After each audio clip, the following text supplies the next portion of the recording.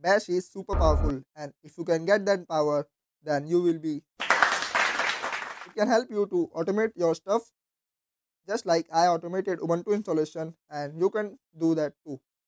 But first, what is Bash? So, it is a command line interpreter helps you to interact with the computer from command line. Bash stands for Born Against Shell.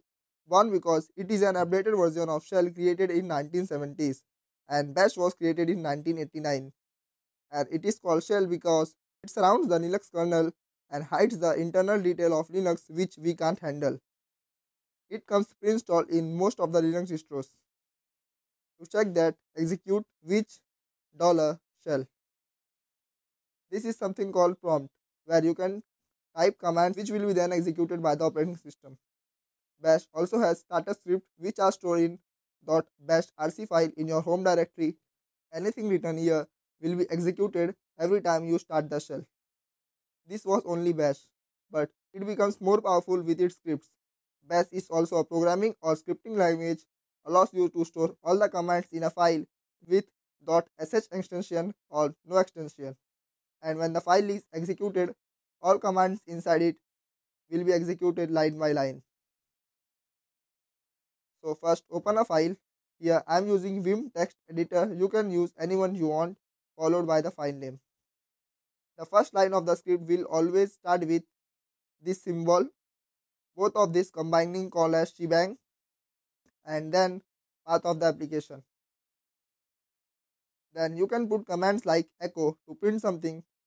To create a variable, simply define it equals to followed by its values. If you don't know what the variable is, then variable is just a container where you can store the stuff and use it whenever you want. To use that variable, use $sign followed by the name of the variable. To get input from the user like this, use read and give any name to it. Anything that user will put will be stored in this variable. You can also show a message by using -p flag followed by the message. To define conditions here, we can use if statement. Condition in the sense when user enters this, do this, this, or this, else this. To use if statement, simply write if, open brackets, condition, then close brackets, semicolon, then, and the code which need to be executed if the condition is true. But what if the condition is false? For that, use else, and the code which to be executed if the condition is false. And to close if statement, just type fi at the end.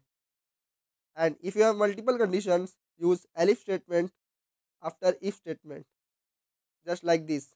And make sure that your elif statement is between if and else. Now just save the file using escape :wq and enter. Before executing the file, give it required permissions using change mode. Then just execute the file using /name of the file.